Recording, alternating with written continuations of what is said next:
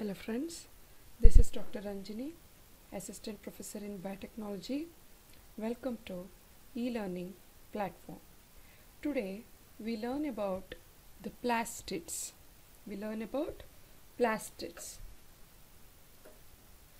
Plant cells are readily distinguished or differentiated from animals by the presence of two types of membrane-bounded organelles. The plant cells are different from the animal cells due to the presence of two types of membrane-bound compartments or the organelles. That includes, first one is vacuole and another one is plastid. So these two organelles are present only in the plant cells and they are absent in the animal cells. These plastids are originated from proplastids. Plastids are originated from the proplastids. These proplastids will give rise to plastids, and these plastids, depending on the function they perform, these plastids are further classified into the leucoplast, which is storage in its function, and the another group is the chromoplast. The chromoplast and the leucoplast can gain the development of the chlorophyll, and later they can become the chloroplast. So from the leucoplast, when it is continuously exposed to sunlight, there is development of the pigment, and this leucoplast will be converted into chloroplast. At the same time, chromoplast will be rich in the colorful region of the plant, like the fruits, flowers and the root, and they can also develop the chlorophyll pigment, and they will transform themselves into chloroplast. And these leucoplasts can be classified based on the type of the storage material they store, like amyloplast, elioplast and proteinoplast. We'll see them in detail in the next slides. Types of plastids. The term plastid is derived from the Greek word plastikas. It is derived from the Greek word plastikas, means formed or molded, and was used. The term plastid was used by Schimper in 1885. Schimper classified the plastids into following types according to their structure, pigments and functions they perform. Plastids are classified based on their structure, pigments and the functions they perform. So the different types of plastids are leucoplasts, chromoplasts and chloroplasts. First we'll take up leucoplasts. Leuco refers to white, plast means living. These leucoplasts are colorless plastids which are found in embryonic and germ cells, and they are colorless plastids found in embryonic and germ cells. They are also found in meristematic cells. Meristematic cells which are involved in the growth, and they are usually present at the tip of the growing region, and they will be rapidly dividing, and in those regions of plant which do not receive sunlight. As the name suggests, they are observed in the region where the plant does not receive, or where there is no exposure of the plant region to the sunlight. In that region we'll find the leucoplasts.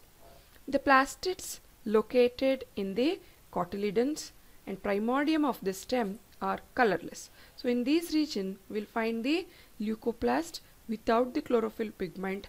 They are storage in function, but eventually become filled with the chlorophyll and transform into chloroplast.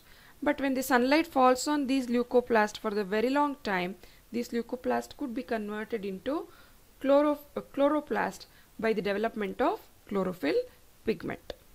The true leucoplasts occur in fully differentiated cells such as epidermal and internal plant tissues.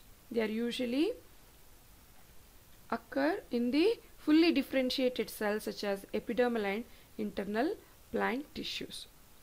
True leucoplasts do not contain thylakoids and even ribosomes. They store the food materials like carbohydrates, lipids and proteins, and accordingly these leucoplasts are classified like amyloplasts. As the name suggests, they store the starch in them. They are called amyloplasts. Elioplasts are present in the seeds of monocotyledons and dicotyledons plant, and they store lipids or oil in the monocotyledonous seeds and the dicotyledonous seeds. Next, third one is proteinoplasts. Proteinoplasts, as the name suggests, these are type of leucoplast. They store the protein. Next, another type of the plastid is chromoplast. Chromo refers to color. Plast means living. So these are the type of the plastids are the colored plastids containing carotenoids and other pigments. They are non-green in color and they contain the pigments like carotenoids and other pigments. These chromoplasts impart color like yellow, orange and red to certain portions of the plants such as flower petals. In case of daffodils and rose, we'll see the very colorful and attractive daffodils and rose. That's mainly because of the chromoplasts which have the carotenoid pigment. And fruits, for example tomatoes, they have the chromoplast. And some roots like example carrots. Carrots are also colorful because of the presence of chromoplasts. The chromoplast structure is quite diverse. They may be round, ellipsoidal, even needle shaped. They change in their shapes. In general, chromoplasts have a reduced chlorophyll content and are thus less active photosynthetically. Chloroplasts have reduced chlorophyll content and they are less active in food preparation. Chromoplasts of blue-green algae or cyanobacteria contain various pigments such as phycoerythrin, phycocyanin, chlorophyll A and carotenoids. So these pigments are present in chromoplasts of blue-green algae. So these blue-green algae, they carry phycoerythrin, phycocyanin, chlorophyll A and carotenoids. Types of chromoplasts. Pheoplast. The pheoplast means dark brown. Pheo means dark brown. Plast means living. Pheoplast contain the pigment fucoxanthin which absorbs the light. Fucoxanthin. Pheoplasts occur in the diatoms, dinoflagellates and brown algae. Pheoplasts occur in diatoms, dinoflagellates and brown algae. Another type of the chromoplast is rhodoplast. Rhod refers to red. Plast means living. Rhodoplast contain the pigment phycoerythrin which absorbs the light. The rhodoplasts occur in the red algae. Rhodoplasts occur in red algae. Next, another type of or the last type of the plastid is the chloroplast. Chloro refers to green, plast living. So chloroplast is the most widely occurring chromoplast of the plants. As I told earlier, these the other two type of the plastids like leucoplasts and the chromoplast could be converted into chloroplast by continuous exposure to the sunlight and development of the pigment. The chloroplast occur mostly in the green algae and higher plants. They are present in green algae and higher plants. The chloroplast contains the pigment chlorophyll A and chlorophyll B and DNA and RNA. Chloroplasts occur in green algae and higher plants. The chloroplast contains the pigment chlorophyll A and B along with DNA and RNA.